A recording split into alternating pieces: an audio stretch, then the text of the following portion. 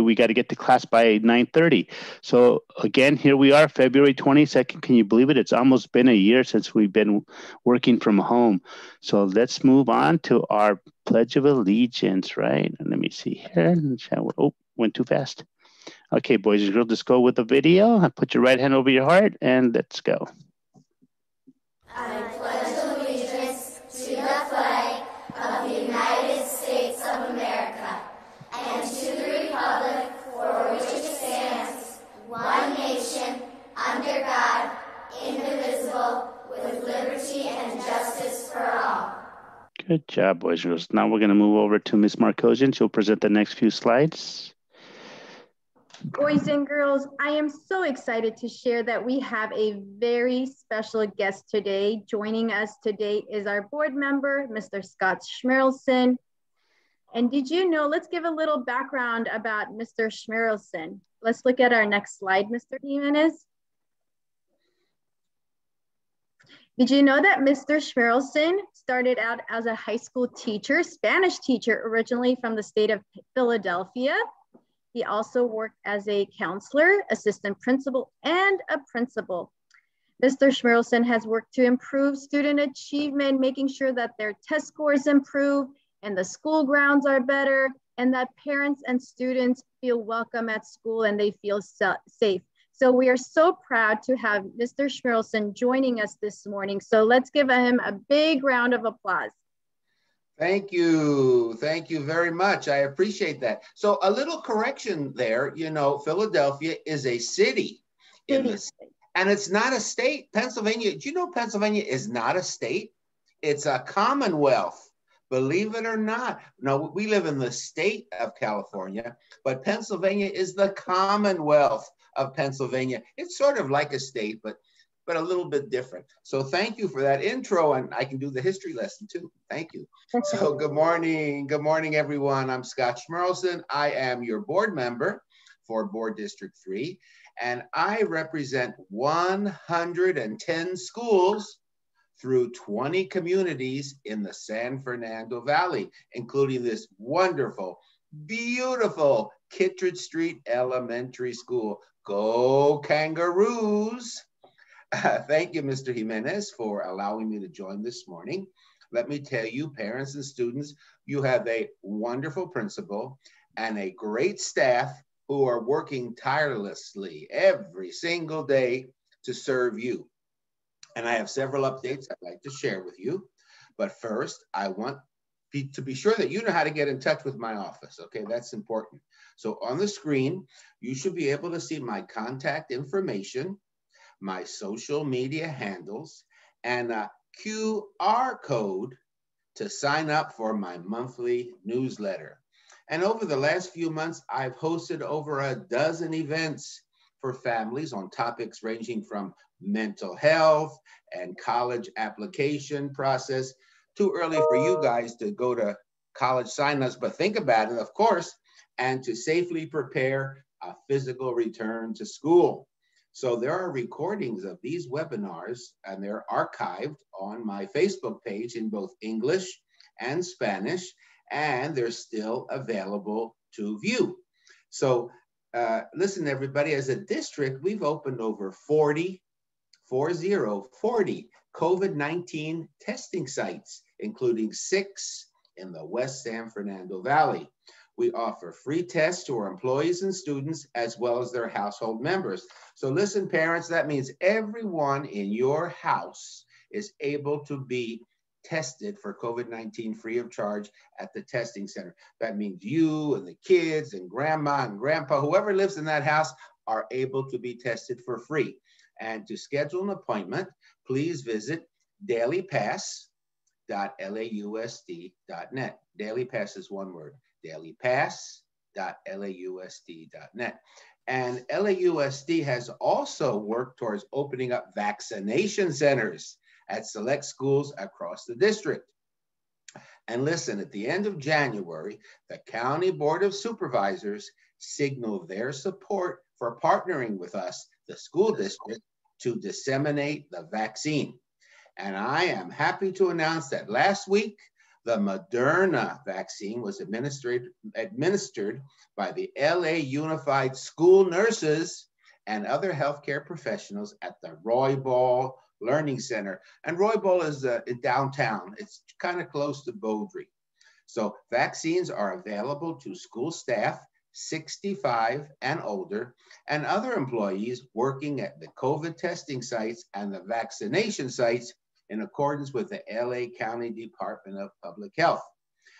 March 1st, coming up on March 1st, we will be in partnership with the Rams, Anthem Blue Cross, and Cedars-Sinai, and we will begin the effort to vaccinate educators and school staff from public and private schools in LA County. Great, great news. This is a coordinated effort so that all in the education community may be vaccinated. Speaking of vaccinations, I recently interviewed a wonderful doctor. Her name is Dr. Eloisa Gonzalez. She is a physician with the LA County Board of Public Health, where she dispels these myths regarding COVID-19 vaccination. And this interview about these myths about the vaccination is posted on my Facebook page, so I encourage you to view it. And it's in English and Spanish, by the way. So I also want to remind you parents that LAUSD operates over 60 grab-and-go centers across the city, including 17 in the San Fernando Valley. And the closest one to you guys, I believe, is at Mulholland Middle School, which is at, Van Owen near, Van Owen. I'm trying to think where it's near, getting close to Balboa, yeah. So you can go there driving, you can walk up, whatever you want to do, and you don't need ID. 3 meals are given every day to every person, with additional meals on the Fridays to help you with the weekend, okay? And since this message began, I don't know if you're going to believe me, but it's the truth. LAUSD has served over 106 million meals, 106 million meals to our communities. And listen, do you know that this month is also National Children's Dental Health Month? Well, it is. And this past February 10th, I had the opportunity to demonstrate how to take care of our teeth with the help of Billy the dog. Billy the dog has beautiful teeth, and the Tooth Fairy. So I encourage you to look at the video, and remember, students, brush your teeth twice a day and floss at night. And Tammy will put a list of dental providers in the chat box, as well as the video link. Lastly, the LA Public Library, and I know there's one near you. I think it's right on Van Owen near Laurel Canyon. There's a library, and they're offering free online tutoring for K-12 students. One-to-one tutoring is available every day, 11 a.m. to 11 p.m. So this is it, folks. You're always welcome to reach out to my office, and Tammy will put the contact information and other helpful links in the chat box. Thank you for your time. Thank you, Mr. Jimenez. Thank you for allowing me to be here with you and your families. And remember, I live near you. This is my school. This is my neighborhood. So when I go out on my bike for exercise, I ride around your school and I look for any possible damage, and I report it right away to the district. So I'm watching your school on my bike. Thank you, everybody. Have a good morning. Very much. Yes, and boys and girls, also the testing center nearest to us is Madison Middle School. You probably have brothers and sisters that go there. So you know exactly where it is. You can actually walk there to Madison and get your free test, like Mr. Smitterson said. Again, thank you very much. We're going to move on with our slides. I know because we got 20 more minutes to go, right? We've got a lot to cover. Okay, I'm listening. Yes, go ahead. All right, Ms. Marcos, I think you're back on, right? Or is it me? I can't remember. Let me look at my... Let's talk about pillars of character, boys and girls. This month, we continue to focus on the pillar of trustworthiness. So what does that mean to you? Let's go ahead and take a look. So trustworthiness, here are some traits. Someone who is trustworthy, they show it with their words. They are honest, they do not tell lies, and they do not spread gossip. So they're also role models. They walk the walk. They are consistent with their word and with their actions. So we can count on them to be the same person no matter who's around, whether they're in the classroom in front of their teacher, or they're outside on the yard with their friends, or at home with their parents. They are consistent, they are role models, and they're truthful. Another trait of a trustworthy person is they treat others the way they want to be treated. They are trustworthy with their heart. They're not judgmental, and they don't mistreat people. They're also dependable. They do what they say they will do. People can count on them. Now, let's go ahead and look at this slide. Did you know that last week was President's Day? And one of our presidents, boys and girls, Abraham Lincoln, was known as Honest Abe. Abraham Lincoln was our 16th president, and he actually earned this nickname when he was a young man. One time, he had mistakenly taken some six extra cents from a customer when he worked as a clerk. That night, the story goes, he walked 3 miles to return the money. So think about that. It doesn't seem like a lot, but he wanted to do the right thing. He was honest. When Lincoln was president, he always told his generals the truth. And he told them what he appreciated and did not appreciate about them. They respected him for his honesty, okay? Now, something else about Abraham Lincoln is people recognized his honesty and often asked him to judge or mediate contests, arguments, and disagreements. They knew that if Abraham Lincoln was involved, he would always say what is right. He would not just side with his friends or people that he liked. He would do what was right. He would do the noble thing. So think about how honesty is connected to trustworthiness. Honesty is what you do, and trustworthiness is how people perceive you. So think about who you want to be and how you want to be perceived. So let's go on and see what trustworthiness means to some of our students in room 28. Okay, we have Valeria. My caption's covering her name. All right, so for Valeria, trustworthy means a person who can trust. They tell the truth and do not steal from other people. That person also has to be kind to you and to other people. They also help you and are always there for you.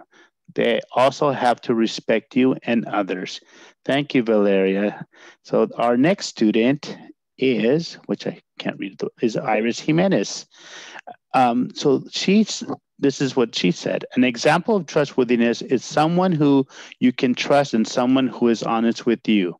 Someone who will not share your secrets. You know, a lot of times you tell your friends your secrets and you hope that they're trustworthy and they don't share those secrets. So that's what trustworthy is for Iris Jimenez. So let's move on to the next student. And this is by Brittany. Trustworthy is when you find something that is not yours and you give it back, even if you like it. Okay, and the last student is by Alexis Burrell. Being trustworthy means when you can be completely trusted by someone. Let's say that your friend told you a secret. Now, a secret is a secret. You shouldn't tell anyone unless she allows you to. If you tell someone else a friend's secret, you are not trustworthy. But if you keep it to yourself, you are trustworthy. Thank you, boys and girls from room 28. Those are some good examples, and it looks like you're learning these great traits and this character, because a lot of these traits really mean a lot in the future when you become adults. So let's move on to Ms. Markosian. She's going to present them. So we know that February is Black History Month, and over the course of the month, we have been learning about African Americans and Black individuals who have really contributed to society. Today, we focus on 2 strong women who have made a difference in the lives of many. The first person that we will be looking at is Mae Jemison. Next slide, please. Oh, Harriet Tubman. Let's start with Harriet Tubman. So here we go. Okay, so Harriet Tubman, why is she important in our history? Did you know that Harriet Tubman was born into slavery? She escaped slavery and helped others escape as well. She was a very trustworthy person. People really trusted her plan and their lives with her. So let's go ahead and learn a little bit about Harriet Tubman.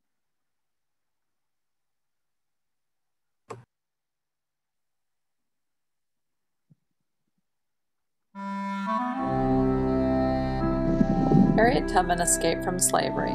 She vowed she would fight to free all slaves. Her perseverance inspired Americans to stand up for equality. Harriet Tubman, written by Marion Dane Bauer, illustrated by Tammy Lyon. Harriet Tubman was born in the United States of America. She was born a slave. Her parents were slaves. Her brothers and sisters were slaves. To be a slave meant that someone else owned you. That person can make you work very, very hard. That person could even sell you like a sack of potatoes. Harriet didn't want to be a slave. She wanted to be free. When Harriet was grown, she ran away from the South where she had always lived. She traveled at night following the North Star. She trudged through woods and swamps. Some good people helped her reach the North, where no one was allowed to own slaves. At last, she was free.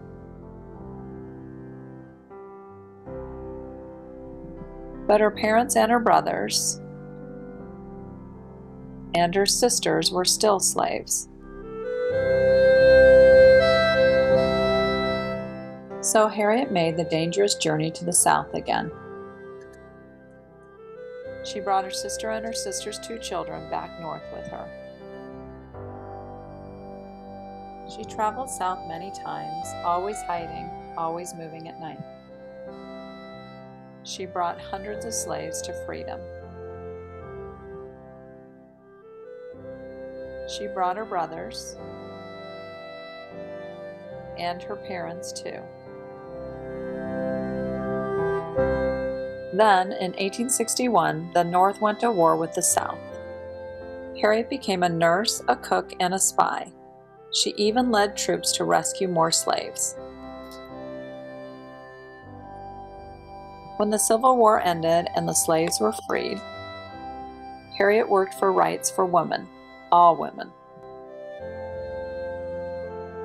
She also set up a home for old and poor Black people. She brought her parents to live there. Harriet Tubman was born a slave, but she didn't stay a slave. She became a proud, strong, free woman. Harriet Tubman is an American hero.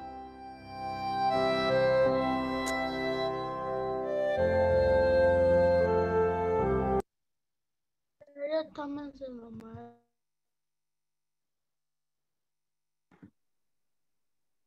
Okay, so the next person that we want to highlight this today is Mae Jemison. Mae Jemison attended Stanford University, which is here in California. And did you know that Mae Jemison, besides being an astronaut, she was also a doctor and a dancer? So for those of you who are not sure what you want to do in your lives and you have many dreams and aspirations, you can have multiple careers and multiple jobs. So it's always important to follow your dream just like Mae did. Mae also worked for the Center for Disease Control, helping with research for vaccines. So let's go ahead and look at a quick interview with Mae Jemison. Hi, Dr. Jemison. Hi, Dr. Jemison. Hello, Dr. Jemison. 3, 2, 1, blast off! Go space, go space, go, go, go space.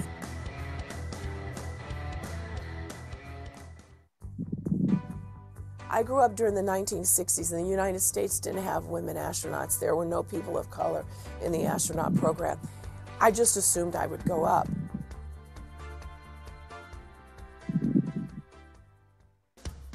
Why did you want to be an astronaut when other women weren't doing it? Because I wanted to go into space. It's really quite simple. So that was one of the jobs I could do. I just wanted to be a scientist. I wanted to learn about the world. And I always assumed I'd go into space. Now, my question for you is, what did you do to become an astronaut? Bye! Being an astronaut, you have lots of different things to do. You have to learn how to do photography. You have to learn geology and geography. You have to learn how all the systems work. You learn how to fly. So it's this really varied job. We learn scuba diving. So it's very physical, and at the same time, it has a lot of intellectual components. What is it like to be looking at the universe knowing it never ends? I want you to do something for me. I want you to go outside and look up, because you're looking into space and infinity. When you're up above the Earth's atmosphere, there's a little less light pollution, and so you see the stars more abundantly. But remember, right now, we're on a spaceship. I felt connected with infinity. I felt connected with the entire universe when I was in space. And I feel that connection now. And I hope one day you'll look up and do that as well. Hi, Dr. Jemison. Hi, Dr. Jemison. Hello. All right, are you ready for our weekly attendance awards? So it's been 2 weeks since we last celebrated the classes with the best attendance. So we will be looking at the classes that had the best attendance in each grade level for the last 2 weeks. So without further ado, let's get started. Starting in pre-K and kindergarten, drum roll please. Miss Nichols' class had the best attendance in kindergarten. The winner is Ms. Vardanian's class with 100% attendance. Congratulations. Who's taking the trophy in first grade? Let's take a look. Mr. Daftian's class, congratulations on having the best attendance. What about in second grade? Who's taking the trophy this week? Mr. Martinez's class, congratulations students in 25. What about in third grade? It was very close, boys and girls, and the winner is two-way tie between Ms. Danelian's class and Ms. D's class. Great job. What about in fourth grade? Who's taking the trophy this week? Mr. Capel's students, congratulations. And finally, in fifth grade, who takes the trophy this time? Ms. Damon's class. Congratulations, boys and girls. Now, we had many classes this time around who had 10 days of perfect attendance. And these are the students who will be getting extra goodies with their next pickup. We have room 3, Ms. Gutierrez's class, room 5, Ms. Nichols' class, room 15, Ms. Vardanian's class, room 38, Ms. Cole's class, and room 35, Ms. Damon's class. Keep up the good work, boys and girls, and we will be getting the prizes to you. And finally, we have some reminders for you about COVID-19 safety. Boys and girls, you know that in order to continue to be safe, wearing a mask is so important. You know, when you're outside of your house, even if it's to quickly go out and run a quick errand or say hello to someone, wear a mask. Remember to stay 6 feet apart when you're outside, and wash your hands regularly. Washing hands is very important. Put a soap on your hands, rub for about 20 seconds, and then rinse really well and dry it well. Don't rub it on your pants, okay? And if you're going to cough, make sure you do the vampire sneeze where you're coughing into your elbow. And if you must say hello to someone, just remember elbow bump. You don't want to get too close. It's best to wave. but if you see your cousins, you know, give them an elbow bump. So these are some ways that you can continue to remain safe. Even though we're seeing the sun out and, you know, some of you are more comfortable to come out with your families, make sure you're following all the safety protocols to protect yourself as well as the people around you. And with that, we want to wish you a great week of learning, Kittredge Kangaroos. Thank you for joining us, and please follow your teacher's instructions for returning to class. Have a wonderful day.